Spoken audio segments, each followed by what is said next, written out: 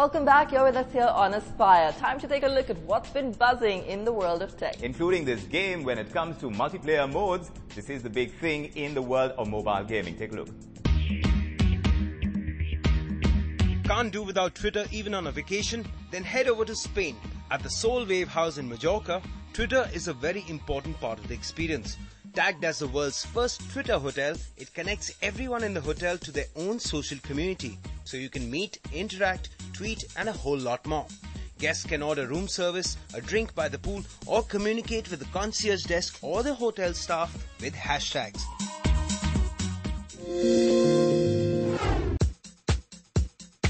Lenovo has introduced some new tablets in the market, both on the Android and the Windows 8 operating system. And the pick of the lot is the ThinkPad 2. Powered by a dual-core Intel Atom processor and 2 GB of RAM, the tablet is capable of running Windows 8 Pro.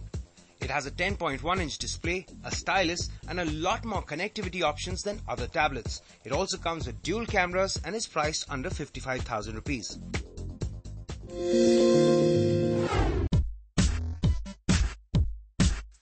Nvidia Shield is now available in international markets for $300. This is the company's first gaming handheld and promises some great hardware.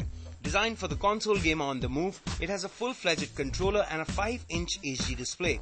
It's the first device to support the Tegra 4 processor, and since it's based on Android, it can handle all Google Play apps and even stream PC games through a Wi-Fi connection.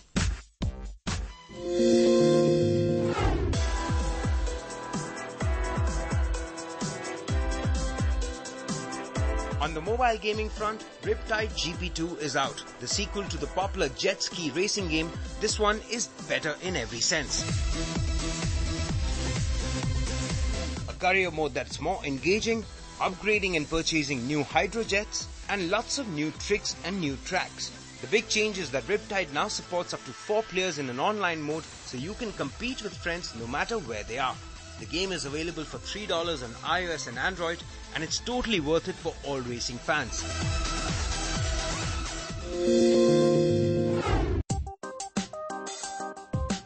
Nokia's Lumia 925 is now available for pre-order in India. This is similar to the Lumia 920, except that it comes in a metallic body. The smartphone carries a price tag of 34,000 rupees, which we feel is pretty reasonable for the specifications. It has a 4.5-inch AMOLED display with HD resolution. Running on Windows Phone 8, the Lumia 925 is powered by a 1.5 GHz dual-core processor, 1 GB of RAM and 12 GB of internal storage. It features Nokia's PureView technology with an 8.7 megapixel camera that's great for low-light conditions.